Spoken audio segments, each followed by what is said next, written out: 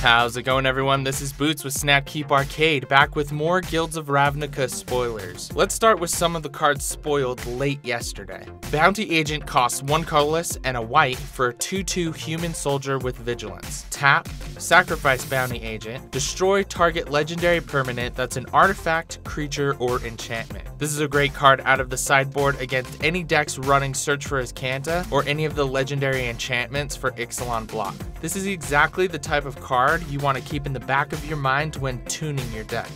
March of the Multitude costs X colorless mana, a green, and 2 white for an instant with Convoke. Create X 1/1 white soldier creature tokens with lifelink.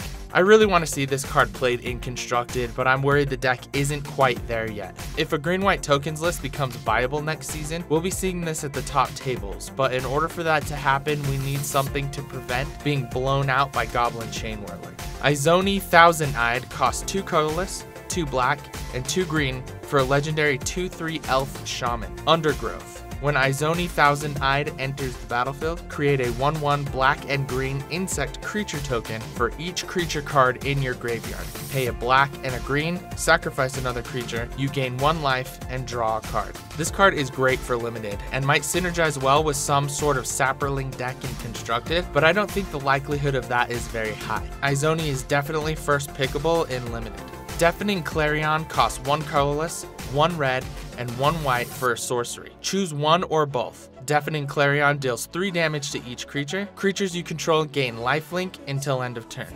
Modal spells like this tend to see a ton of play in Constructed, and I think Deafening Clarion has the potential to find a home next season. The board wipe is great, and the lifelink can be extremely relevant, but does an aggro deck like Boros really want a card like this? My guess is that we'll see this in the sideboard of a Jeskai control deck, should a deck like that come up. Goblin Crater Maker costs 1 colorless and a red for a 2/2 Goblin Warrior. Sacrifice Goblin Crater Maker, choose one. Goblin Crater Maker deals 2 damage to target creature, destroy target colorless non-land permanent. I love this card for almost any format. It's great in limited and gives red the ability to destroy artifacts and Karn in Constructed, and has a ton of value in Modern. When Arena Modern is introduced to Arena, and as it becomes more complex, cards like this are exactly what we'll start looking to for our sideboards. Goblins seem to be getting a ton of cards in this set, so I wouldn't be surprised to see that archetype play a dominant role next season. Ionize costs 1 colorless, a blue, and a red for an instant.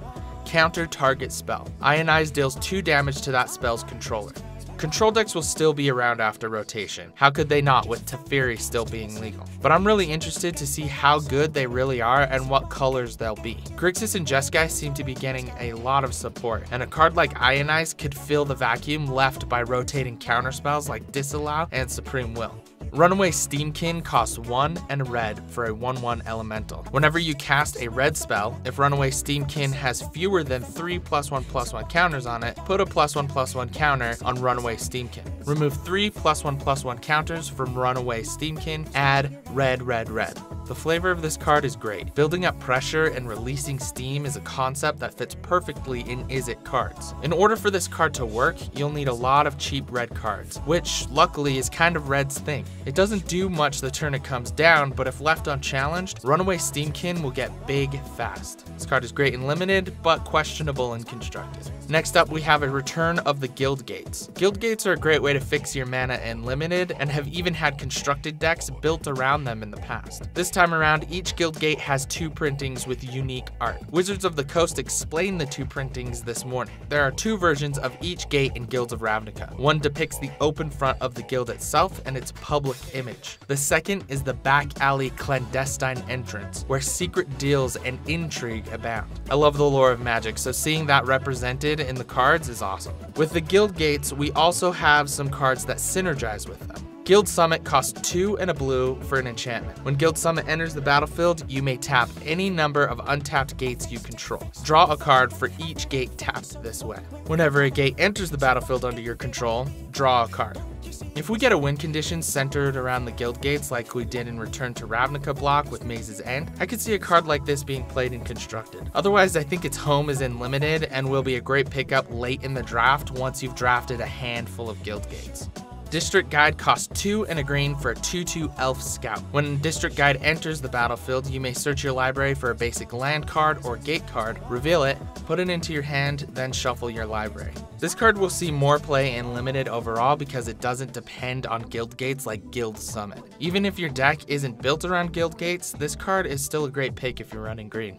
Beast Whisperer costs 2 colorless and 2 green for a 2/3 Elf Druid. Whenever you cast a creature spell, draw a card. We've seen cards like this in previous sets that didn't quite play as well as we'd like them to, even in Limited. This card just doesn't do enough in the 4-mana slot, and I can see myself first picking a good number of uncommons over this in draft. Chemister's Insight costs 3 colorless and a blue for an instant with Jumpstart. Draw 2 cards. This is the card to replace Hieroglyphic Illumination and Glimmer of Genius in control decks. I'm excited to see what graveyard interactions we come up with to play well with Jumpstart and maximize the power of Chemister's Insight. Nullhide Ferox costs 2 colorless and 2 green for a 6/6 beast with Hexproof. You can't cast non-creature spells. Pay 2, Nullhide Ferox loses all abilities until end of turn. Any player may activate this ability. If a spell or ability an opponent controls causes you to discard Nullhide Ferox, put it onto the battlefield instead of putting it into your graveyard. This card is okay at 4 mana, but I don't see it being played over Vinemare in Constructed. When I first read it, I thought any discard ability could let you cheat it onto the field, but after rereading I realized it was only your opponent's discard abilities. I just don't see justifying playing this card outside of Limited. Artful Takedown costs 2 colorless, a blue, and a black for an instant. Choose one or both. Tap target creature. Target creature gets -2, -4 until end of turn. This card is great removal in Limited and will close out a bunch of games. Remember, this card says choose one or both, so you get to kill a 4 toughness creature and tap down a big threat to swing in for the win.